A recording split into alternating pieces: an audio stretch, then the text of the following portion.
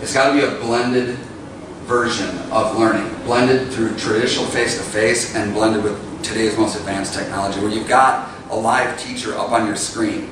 We do Brazilian, Portuguese, Chinese, and Spanish. Our teachers are in China, our teachers are in Brazil, they're in Mexico. They're right up on your screen, so you're getting modern content, you're getting interactive learning content on your screen next to the teacher.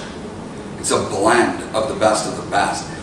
Recordings of all the classes that you can actually send to the student. So if the student says, you know what, I've got a question, I'd like to remember what the teacher was saying, they just click on the link, go to the video, and there's their answer. They know exactly what the teacher was talking about that day.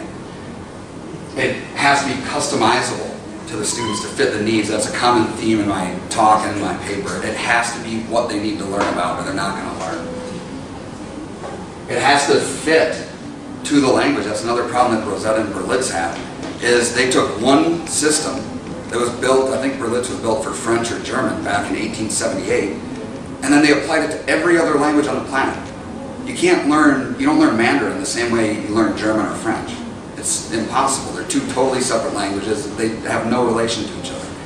So it's a blending of technology, and that's what the term that we came up with was BlendTech education.